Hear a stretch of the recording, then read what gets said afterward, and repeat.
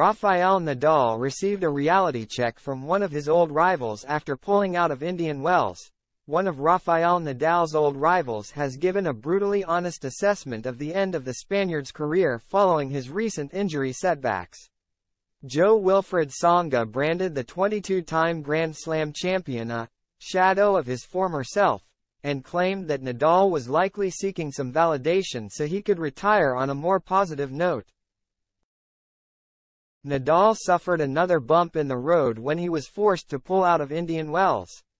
The Spaniard returned from a year-long injury layoff in January but played just one tournament in Brisbane, picking up a micro-muscle tear during his quarterfinal loss. The 37-year-old was finally set to play his first official tournament since that disappointing injury setback in Indian Wells, warming up with an exhibition match in Las Vegas the weekend before.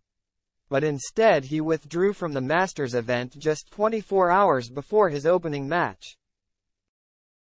There had already been some concerning signs in his practice sessions, as Nadal barely moved and opted to stand still to return balls.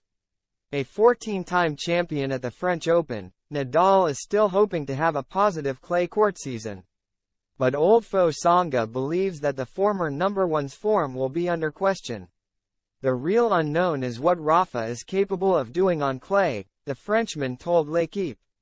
Tsonga had picked up on Nadal's limited movement, though he was intrigued to see how the Spaniard would fare on his favorite surface in the coming months.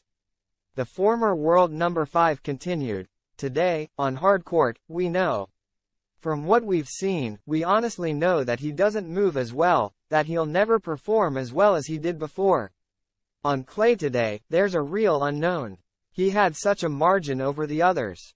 Will he be able to hold his own in a tough match today? That's the real unknown." The 2008 Australian Open finalist also gave a reality check, as he admitted Nadal was now a shadow of his former self. Although Tsonga was full of admiration for the 92-time title winner, he claimed that Nadal was just trying to have one last high before handing up his racket. He continued, "He's got nothing left to prove. That's over. He just wants to reassure himself, to say, okay, that's it, I can go. He's looking for validation so that he can leave.